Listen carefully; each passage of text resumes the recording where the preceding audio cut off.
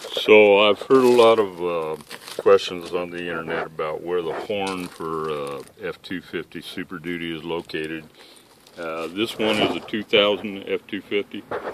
The way I got to it is actually the only way you can get to it is to take this cover off, this wheel well cover, and then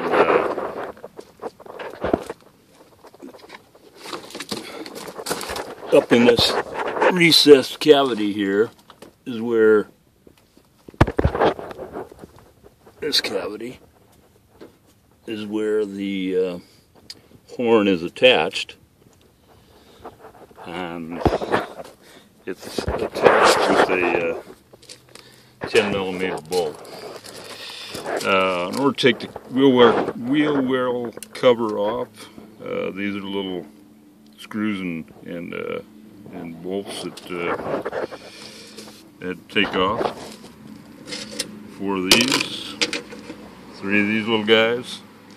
That's a 8mm.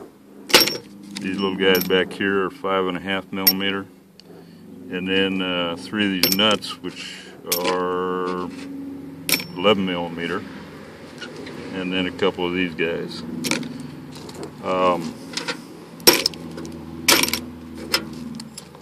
Pry bars, little pry bars, in order to take the cover off.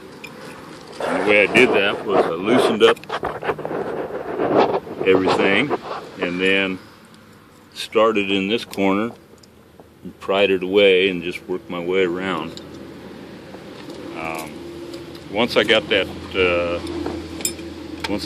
out, I dropped the you can see right down in this, there it is. See the light coming through the 2 holes. There was a 10mm, seemed like it was 10mm, I don't know, I dropped it somewhere. And I pulled that off, dropped the horns out.